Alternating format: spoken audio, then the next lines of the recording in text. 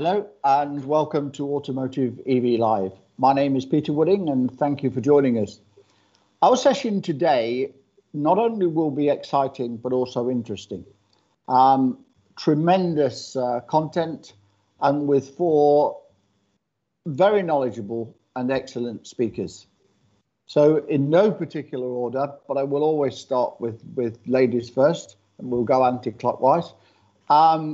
Our first speaker is Karin Ebbinghaus from Elonroad.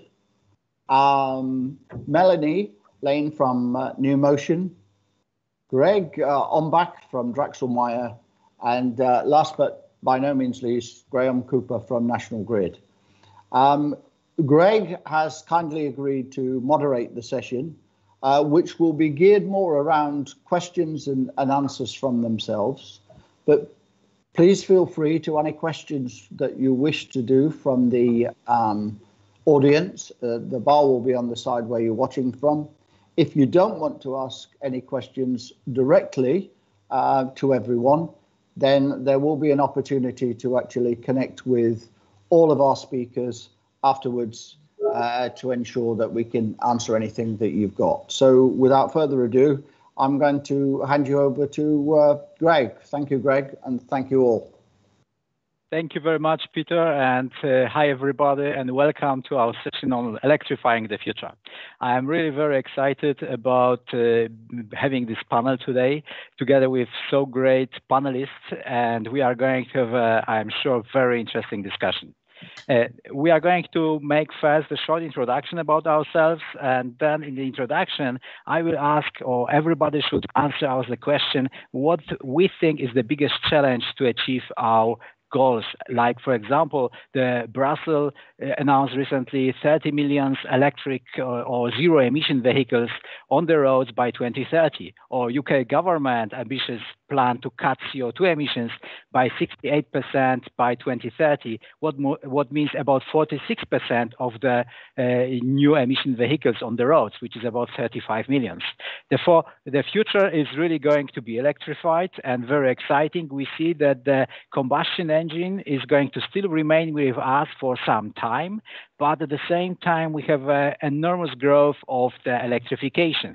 If you just look the last year, like 2020, we have in Europe the growth of about 105% of the electric cars or the new energy vehicle cars, which were split between pure EVs and plug-in hybrids, about 700,000 electrics and about 600,000 plug-in hybrids. In China, on the other hand, about 5 million new electric vehicles pop up in 2020, and it's a growth of about 30% year over the year.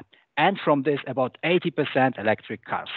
My name is Greg Ombach, and I am representing today, and I'm working for company DRÄXLMAIER. We are tier one supplier, and maybe you had the opportunity seeing one of the beautiful electric cars is Porsche Taycan, and we are producing the electric battery for this car. And it's also my responsibility. It's the first in the world 800-volt battery system with very fast charging. We are talking about 300 kilowatts plus in order to reduce time of charge. Before, I had the opportunity working with the other companies, like, for example, Siemens VDO, where I designed and brought into production electric drive systems, and also with company Qualcomm, where I had the opportunity working on the new technology like wireless charging in order to make charging very simple. Now, from the battery perspective, therefore, I'm able to cover the end-to-end what's about the electrification from the car perspective. If I should ask or answer the question, what is the biggest challenge from my perspective? I think we did fantastic work from the vehicle perspective, but we are still challenging, or we have a lot of challenges on the infrastructure side, where we have to bring much more public charging infrastructure in place. If we look today, it's about 250,000 public charging spots in Europe, and by 2030, we are going to need about 10 million. It means we have to build every week between 10 and 20,000 in order to address the people which doesn't have their own charging spot at home. And we are here talking about moving from early adopters, where we are now, to early majority. And from this, a lot of people require the public infrastructure. Therefore, from my perspective, public infrastructure is going to be and is #1 challenge. I am not touching now about the simplicity of the charging and the similar things. We are going to have definitely interesting discussion about those. Now, I would like to give over to Melanie. Melanie, if you could introduce yourself and answer the question, the biggest challenge from your perspective. Thank you. Sure. Thank you, everybody. So yeah, I'm Melanie Lane. I'm the CEO of NewMotion. And I've been in this position now since April last year. So a relative newbie to the world of e-mobility. NewMotion is really, I guess, a pioneer in the development and installation of smart charging infrastructure. In case you don't know us as a company, and we have one of Europe's largest charging networks with about 180,000 charge points across the continent. We were set up about 11 years ago. So we do see that we've got a lot of deep knowledge to bring to the debate, and it is a complex debate. And we really pride ourselves on knowing and understanding our customers. And for us, our customers are OEMs. We also work with private customers in their homes, and we work with fleet and lease companies, as well as businesses who might want to, as Greg just said, put charging infrastructure in their own kind of office environment. So we work pretty much across the business. And for those of you who don't know, we were acquired by the Shell Group a couple of years ago. And what that means is we also, kind of through partnership with Shell, are very involved in the public infrastructure as well. So both on road, but also kind of the on-the-go networks. So, you know, what will, I guess, at some point replace the traditional petrol forecourt. From my perspective, I mean, one of the things that has just struck me since moving into the industry is just how dynamic it is, just how fast moving it is, how many new entrants, new offers, new innovations are coming out all the time. And I have to say, it's hard to keep up with it. It's hard to keep up with it as a business in the industry. And I imagine it's similarly hard for businesses and consumers who are looking to make that energy transition. I think from our perspective, I fully agree with Greg's point about infrastructure. So I won't repeat that one.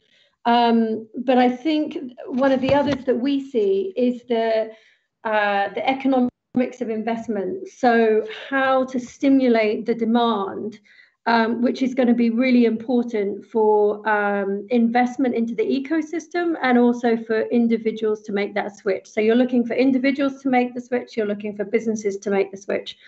And we've seen lots of different approaches to demand generation over time, from awareness building, from education to legislation and incentives. And so I think there is a real opportunity here, if we're talking about that massive shift in mobility like we've kind of never seen before, to really help consumers and businesses, you know, understand what that switch looks like, understand, you know, the cost of ownership, the costs associated with it, and to make that transition as easy as possible. So for me, in addition to what Greg's already highlighted, I would say economics of investment, really getting that scale in order to reach the tipping point so those investments are attractive and viable. And to do that, we need to really kind of stimulate that demand with consumers as well as businesses. Thank you very much, Melanie. Karin. Yes, hi everyone. Thanks for having me, Peter and everyone else on this panel. Really looking forward to it. My name is Karin Ebbinghaus. I'm the CEO of Elonroad, and we are a startup trying to do the challenging task of introducing a new kind of infrastructure, creating electrical roads where you can charge in motion as well as standing still, and it's designed to suit all kinds of vehicles. Normally, when you think of electrical roads, you think of charging long-haul trucks, but our solution really targets all kinds of vehicles with the ambition to reduce battery size, you could say, to have a really environmental impact. We're not against batteries, of course. We love batteries because we need something to charge. So we think we're sort of part of this great puzzle that we need to put in place in order to make this transition.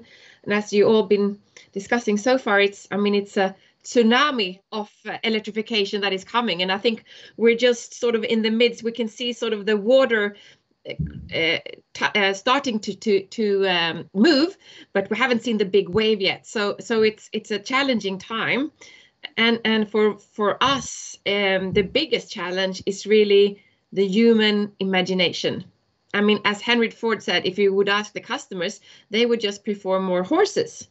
So when you look upon what kind of infrastructure do we need in 5 or 10 years, where we have made this huge transition, is it sufficient to have charging poles or batteries, or should we have like a more connected system that could offer charging on the go, when perhaps you would have renewable energy produced during the day and you can consume it while you're driving, and then perhaps you could use it to unload. Graeme, you said before that you're not having any power on Wednesday, so perhaps you could use your car battery as energy storage. So for us, it's the challenge is that really the imagination and trusting to make these investments that you need going forward. And I mean, the fossil fuel industry have had like 100 and 120 years to develop, and we want to do this in 10 years. So yes, I think we need some kind of instruments or initiatives to, it cannot be placed only on market forces or market demand to create this. If we want this shift, we need to take a more solid grip on it. So really looking forward to these discussions. Karin, thank you. Thank you very much. And if you are talking about the electric growth, then definitely we are going to have an interesting exchange on that one. Once I was at Qualcomm, we also built the electric growth for personal cars, and we proved that it works in Paris with Renault together. And we reached something like more than 100 kilometers per hour and 20 kilowatts power transfer to the vehicle. Therefore, I know it works. On the wireless charging, we are going to discuss your technology as well and your vision in the direction. But now moving to Graeme. Graeme, National Grid, talk us a little bit about yourself.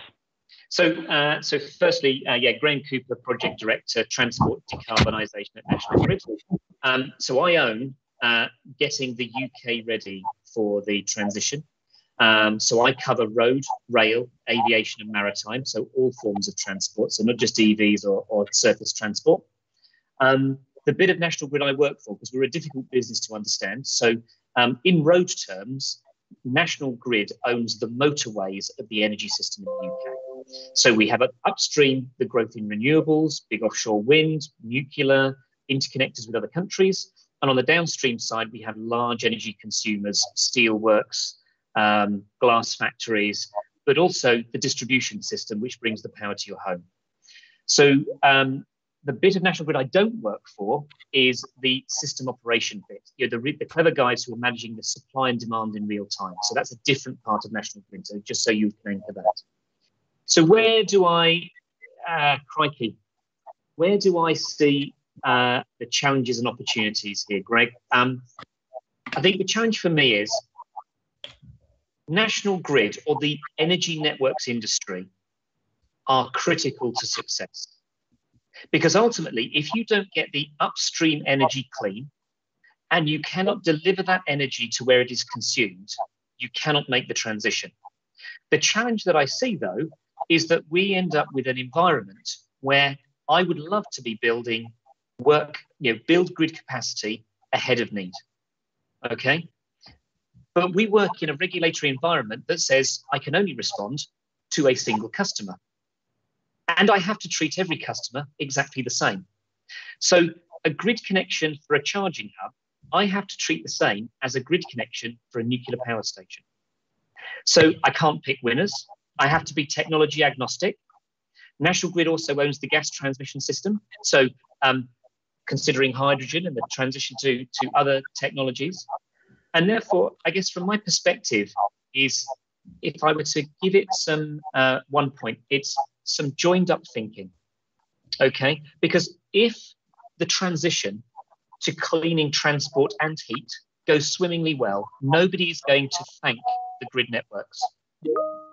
However, if we get to a world where the grid hampers the transition, we will certainly get the blame. And so from my perspective, what everybody needs is a level of certainty.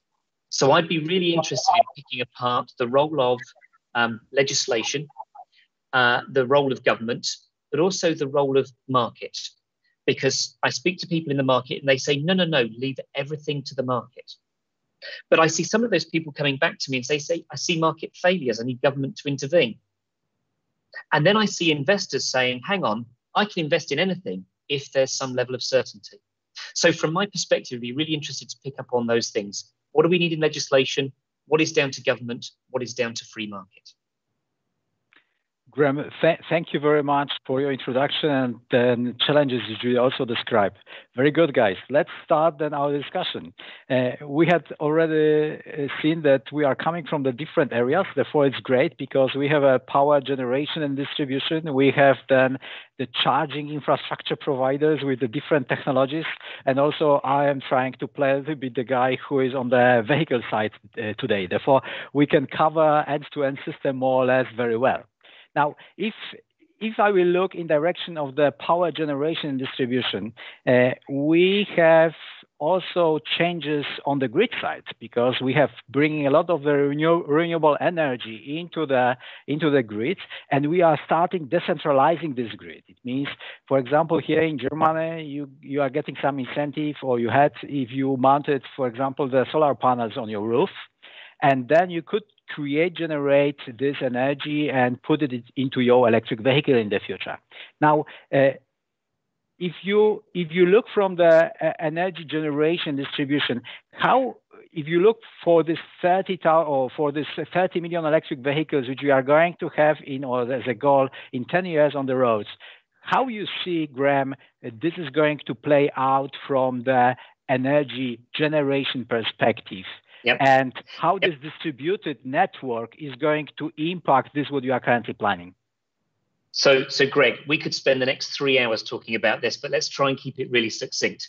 So what I'm seeing from an energy perspective, now bearing in mind National Grid doesn't make energy, we don't buy it, we don't sell it. We just allow it to get from where it's made to where it's consumed, right? So that means we're agnostic. What I see is, in the UK, and I'll give you the UK perspective because I've got the numbers for that. So in the UK, we have just had in the Boris Johnson 10-point plan, the commitment to deliver 40 gigawatts of offshore wind by 2030, right? So at the moment, it's taken us 20 years to get to 10 gigawatts. We're going to deliver the next 30 in the next 9.5 years. Now, if you look at the volume of energy in just that offshore wind, that is about the same energy as we need to electrify transport in the UK. So if you're going to say, is there enough power? The answer is yes. Now, that you're not going to just have offshore wind farms just powering cars, right? The energy is a market. But what that then tells you is smart charging and smart consumption is actually going to co-benefit clean, cheap energy for transport, but it will also help grow offshore wind at the top end. Because at the moment, as I'm sure people on the event will know, when we have low demand and high wind days, the price of energy collapses. It's very difficult to finance a wind farm when the energy costs you money to make. At the same time, what we've often had is the consumer is generally a passive consumer. You know, we get up when we get up, we cook dinner when we cook dinner, we can't do the same things.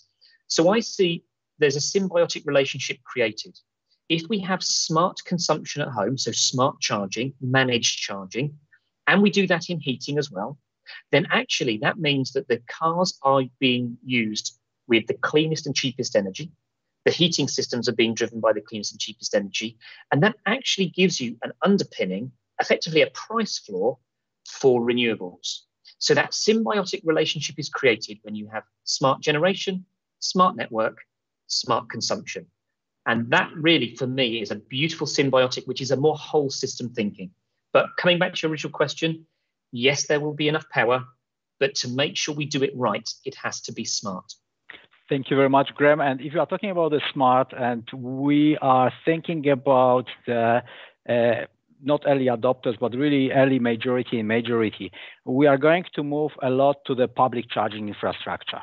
And we are going to charge the cars, of course, if there's an opportunity and possibility during time when we are at work, or we are going, for example, to charge those cars once we are doing shopping and so on, or from time to time, once a week when we are traveling on the fast charging, or maybe also on the fast charging. Now, Melanie, you have a lot of experience from that perspective. How you think what's going to be the main usage, or what kind of the charging habits we are going to see from the not early adopters, but in the early majority or majority group, and especially if we are taking into account that not everybody living in a private home, but we are going to have a lot of the customers which have living in the condominiums and they don't have access to their own plug. How you see this market developing? And please, you are muted.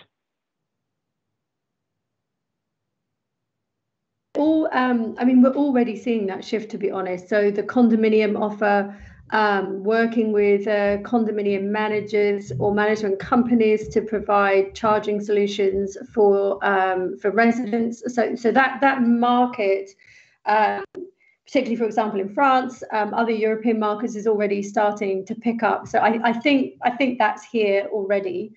I mean, certainly we see the need to have charging solutions for the whole of market. So we're going to need to continue building out that condominium offer. We need to continue to provide support to businesses that are going to make that transition. We also work with, car parks, other kind of public facilities where people are going to be stopped for a long period of time. You've then got the kind of side of the road solutions. So, for example, Ubitricity in the UK with the lamppost charging. And then you've got the traditional forecourt charging, so both fast and slow charges at those kind of more traditional highway and urban locations. So my sense is that we're going to need all of that. And certainly you see investment into all of those kind of channels at the moment. At the moment, you see probably 40% being done at home, 40% at work, and maybe 20% on the go. And certainly you're going to see that shift. So we would expect over time, maybe nearer 40 to 50% to be done kind of on the go, on street parking over time. So that kind of infrastructure build up is something that, I mean, we're investing heavily in, as are many of the other partners in the ecosystem. But it's going to take time. I mean, it's a big, as you said in your opening, I mean, the number of charge points that you need to meet the demand of those, 30 million vehicles. I mean, it's a lot, right? It's a lot of infrastructure. And as Karin said, I mean, you've got years in the oil industry and kind of, traditional petroleum products, and we're trying to really accelerate this. So if anything, it's kind of how do we just keep up with the demand? How do we, as Graeme said, work together as much as possible to create the right environments for those investments? You guys are working, or the Shell acquired you guys a couple of years back, and now if you are going to look into the petrol stations in 10 years' time from now, do you expect that each petrol station from Shell is going to have the fast charging capabilities where we can recharge our cars in 10 minutes or so? I mean, certainly there's that ambition. The split between kind of fast charging, so DC and AC, I think is, dependent across the network and dependent on the local customer needs. But that's definitely the intent. So again, I mean, it's a massive investment and growth program that we're undertaking.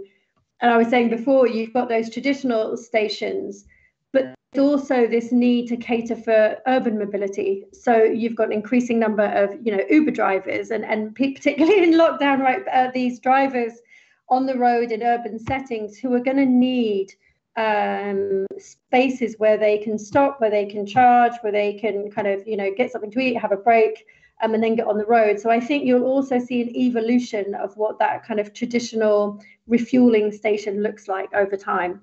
And maybe instead of having a refueling station, there's another way of charging cars. And here we are moving to Karin. Karin is talking about the charging on the way. And here, a lot of the research and development happened over the last couple of years, and there are the different solutions, or they are conductive, or they are wireless charging with the electromagnetic field passing the air gaps and so on. As I already mentioned before, we did a lot of the research during the early days, and we proved that electromagnetics works. Of course, from the business case perspective, it's a little bit challenging one, because you have to bring a lot of the infrastructure into the road, but at the end you could utilize it for many vehicles. Therefore, here we had a little bit challenge, and I remember once we worked with Renault on that one, they did a comparison between wireless charging, putting into the road, versus fast charging capabilities installing along the road. And then they found out that installing the DC fast charging is not going to be quite cheaper compared to building the infrastructure into the road for conductive or wireless charging, because you still have to own some place, and the place was a lot of cost, and as well you have to bring the energy into the spot where you have your fast charging, and of course you have to maintain this fast charging stations. And Karin, what is your perspective on that one? You are still muted. Yes, thank you so much. Yes, it's a really good question. And I think that we're not only developing our technology, we're also developing business models, because here you have a shift of who's taking the cost. Is it the person who pays for the energy, or reduces the need for batteries, and don't have to prepare all the energy to be placed to one location for the DC charging? I mean, the technology for in-motion charging has been a bit immature. It's still sort of emerging, but I think now the latest years it has been sort of proven that it is cost efficient. And we're based in Sweden, and we're part of one of 4 pilots that the Swedish Traffic Authority is doing to test this technologies in public areas. So we are building 1 kilometer bus line in the city of Lund, south of Sweden.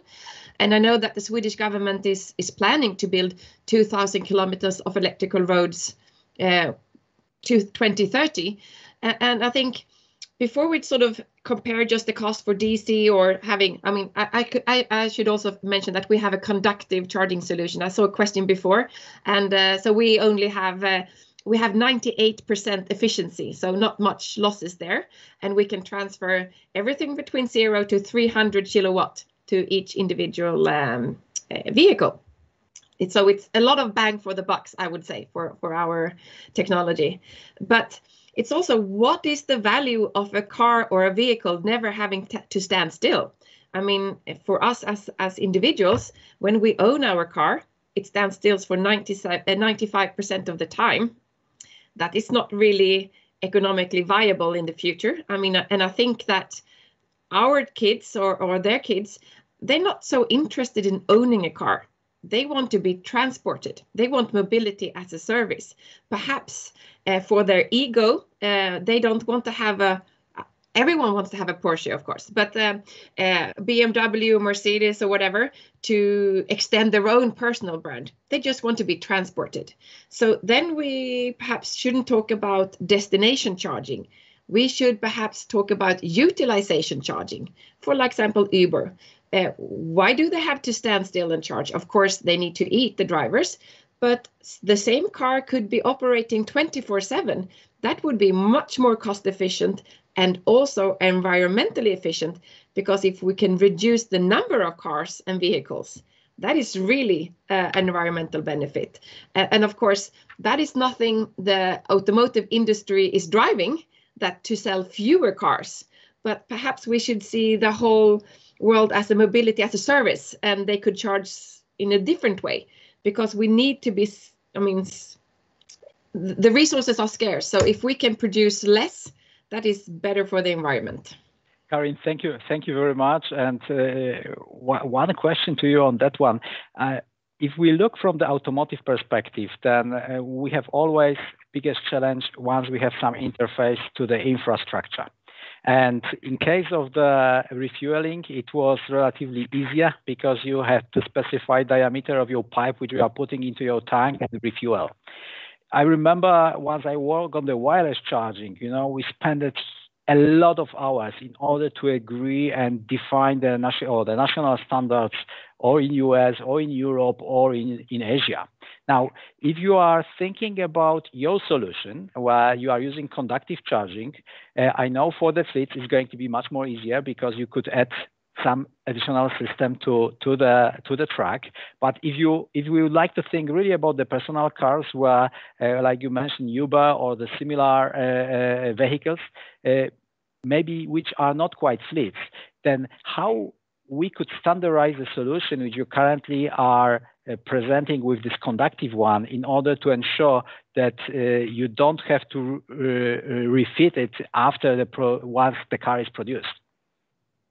I mean, it's fairly easy and cheap to retrofit, so that wouldn't be a problem. But of course, it would be more beneficial if we could cooperate with the OEMs directly. So you could, the mechanical part is no different.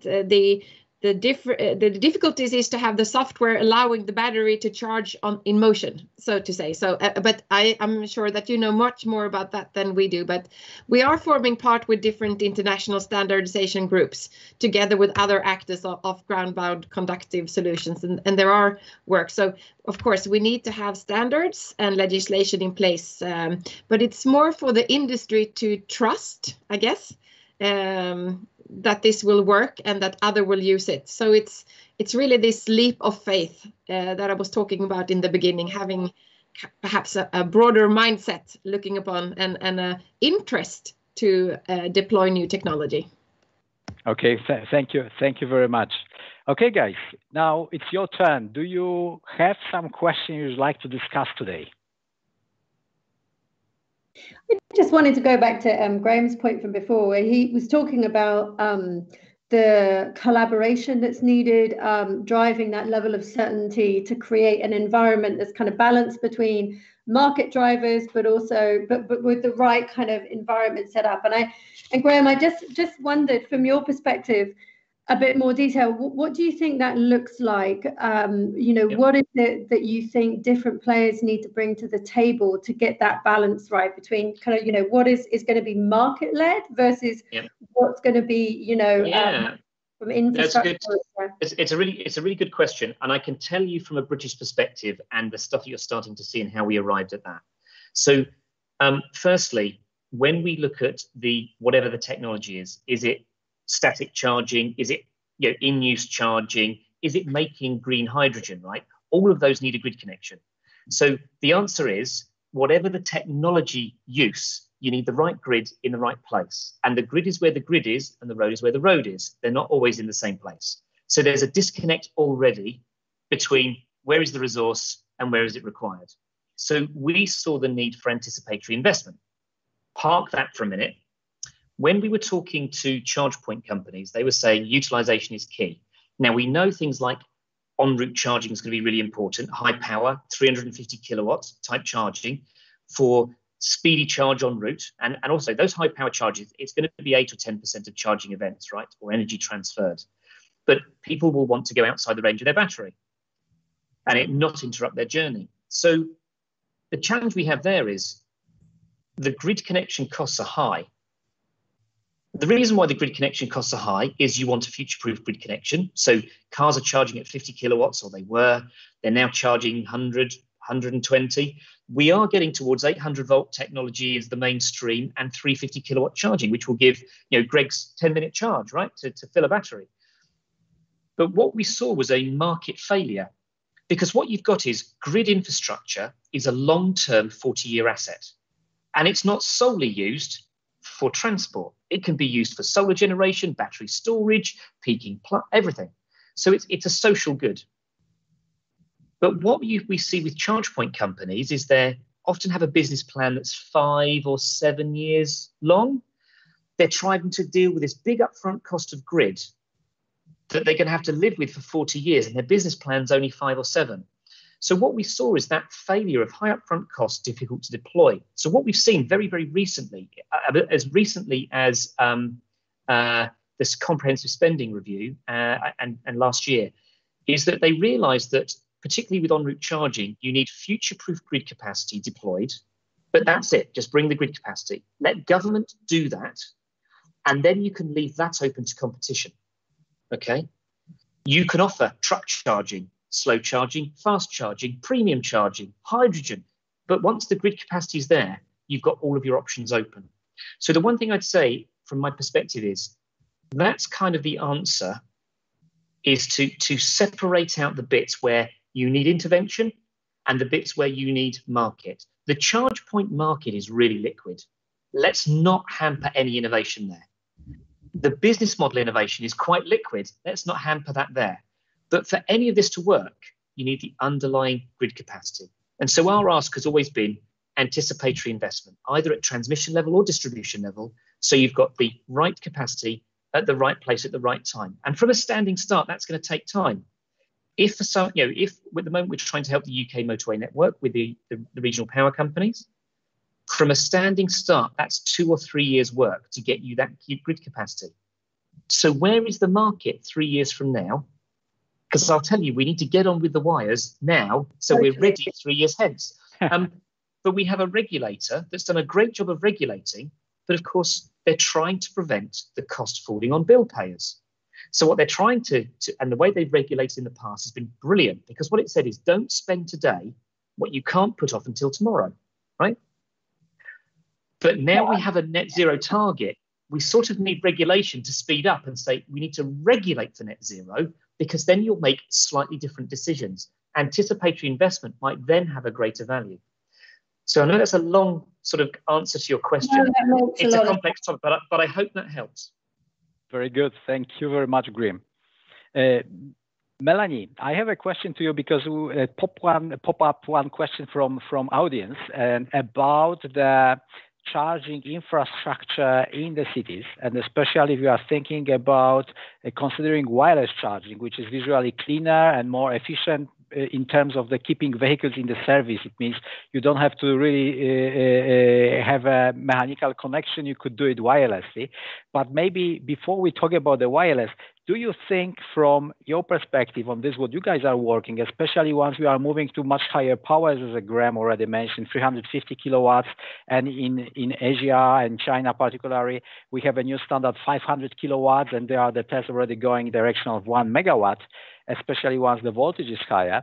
Now, do you think that we are going to introduce also some robot charging for conductive, which definitely would address the convenience and would address also once we have more autonomous cars on the roads, which can park autonomously and charge by themselves? Yeah. So autonomous vehicles, I mean, it's such an interesting space, right? It's another key disruption in the whole kind of mobility space and how that will evolve. So yeah, so I mean, from a Shell perspective, certainly those pieces are on the agenda of the technology groups.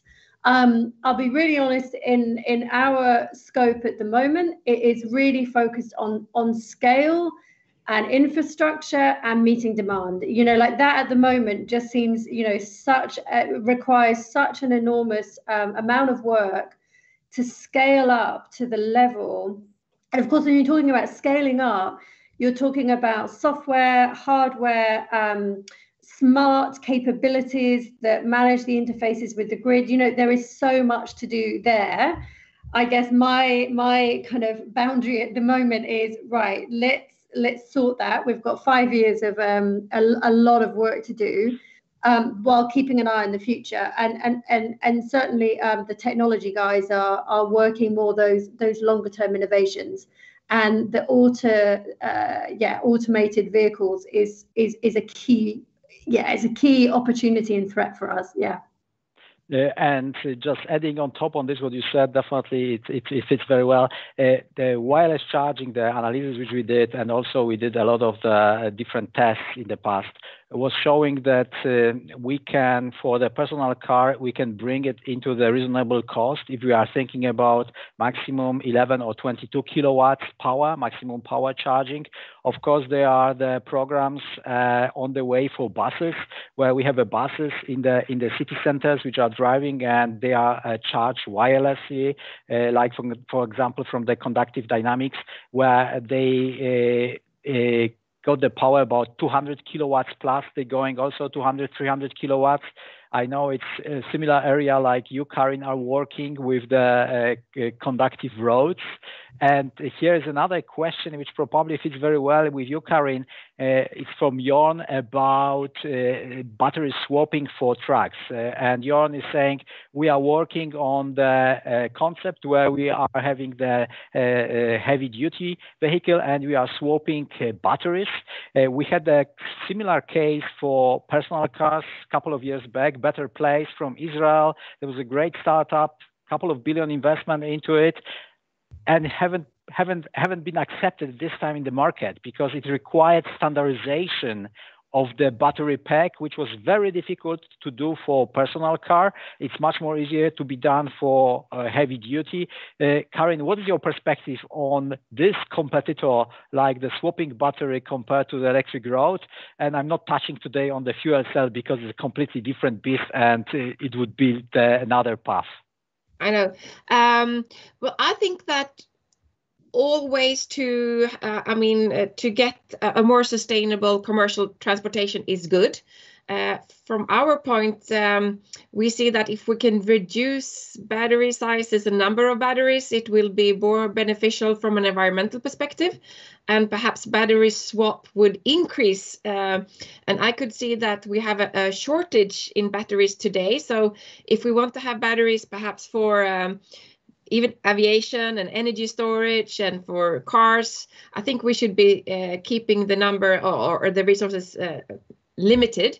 But I think that it could be solutions for certain areas, perhaps in up north or in climate that it could be hard to have other kind of infrastructure. So I think that we will see a lot of system working alongside for quite some time. And I think it's a bit of a hazard to do the Betamax and VHS choice too soon, because it's like that. I mean, it might not be the best technology that wins, but the cheapest and the one with the most resources. So I think we should still keep an open mind for the next 5 years and see how can we sort of cherry pick from the different systems and merge it into one super system that perhaps can support going forward. Thank you very much, Karin. I'm looking just my watch and we are just almost on time. And I would suggest that we do the one additional round and everybody is going to conclude with the main idea for the future. Graeme, starting with you. Oh, come to me first. That's always a challenging one. I think that the thing from my perspective is a little bit of whole system thinking. I think people in transport think about transport. I think people in heat think about heat. I think people in offshore wind think about offshore wind. I think everybody, I think if I could leave you three things: collaborate, collaborate, collaborate, because we're bringing three industries together: energy, transport, and digital. And we need the three legs of the stool to bring their A game equally for this to be a success. So for me, collaborate, collaborate, collaborate, bring your A game. Sounds great. Thank you very much, Graeme. Melanie, what is your conclusion of the day? Yeah, so I think for me, it is a wonderfully dynamic market, and as such, innovation is going to continue to be such an important part of this industry. And we need to make sure that there is sufficient kind of incentive and reward in the industry to continue that innovation. And I have no doubt that that will be the case. I fully agree with Graeme that we need to take an ecosystem approach. And this intersection between kind of EV, the home, and the power chain is so important, and it's both exciting and challenging at the same time, right? So I think lots to look forward to in that space. Great, thank you. Karin. Yes, I couldn't agree more. I mean, it's a system shift that we're standing for. It was like 150 years ago, it was the electrification. Then it was like putting digitalization, building fibers. And now we're standing, I mean, this is part of the fourth industrial revolution. And it's very exciting to be part of it, but it's also challenging because it's to be honest, a bit frustrating when it goes so slow. Sometimes you think you would, but then I realize things will have its course, and we will see change coming ahead. But as Graeme and Melanie has emphasized, cooperation is key. Thank you very much, Karin. From my perspective, guys, I think it's the best time ever for people like ourselves working in this industry, because currently, as we see, everything has to come together. A lot of the innovation, not just on technology, on business models, new players coming into the market, very dynamic environment. I cannot add more. Collaborate. Think about the entire system. It's not just car, it's not just charging sport, it's not just energy distribution, it's end-to-end system. And there's the one company which is really thinking that way, and today is worth more than all other automotive companies. I'm not going to talk about the name. I'm using this car every day and I have a lot of fun, and you, Graeme, as I have said as well. With this, I would like to give back to Peter. Thank you very much for the discussion. Well, thank you, all of you. Absolutely superb panel. And I'm sure we could go on and on. Greg, we did have one last question in from Scott Brown. I don't know whether you can see it. I don't see it. I'll read if you like. It's got, I think Melanie is onto something. If you can charge your phone with the energy charging pad in your car, you should be able to develop a charging pad that's built into the road or specified parking areas. That would simply allow an electric car to park over it for, say, 2 to 5 minutes and receive enough charge to get to one's destination. Don't know. What's your thoughts?